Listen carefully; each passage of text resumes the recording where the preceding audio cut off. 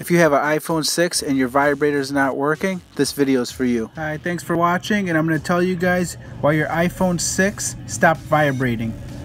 Alright, so I fixed cell phone screens, and then I opened this guy up, and all of a sudden there's loose screws and this piece is popped out.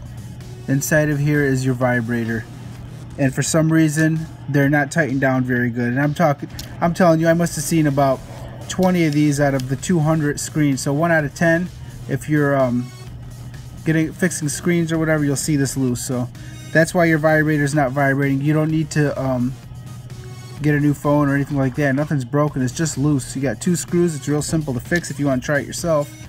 All you got to do is get a little toolkit for an iPhone on eBay. You can pop these 2 out, 2 screws, and then what you're going to do is take a razor blade on the side right here and just pry. And there's these little snaps right here. You got 3 of them. Try to point them out to you.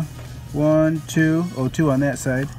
Once you get that pried up, I don't know where we left off, but you pop the clips out, and once you get this pried open, you're now inside. Make sure you open it.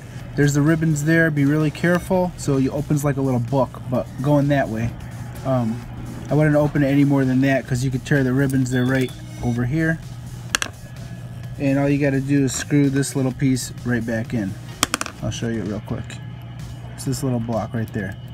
2 screws. Usually you'll find them floating around in here somewhere. They didn't pop out. They're in there. Thanks for watching. Hit the like button.